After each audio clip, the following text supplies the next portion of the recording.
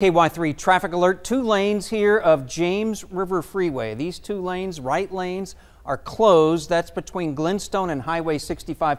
This is coming up that hill there. If you're familiar with the area, you're coming up the hill. This is another live look at the slowdown in the area. MoDOT crews will be making and are making repairs to a sinkhole that's opened up on the shoulder near the right lane of traffic. So the right 2 westbound lanes of James River are shut down. At this point, the backup there in that area from those 2 lanes being shut down doesn't look too bad.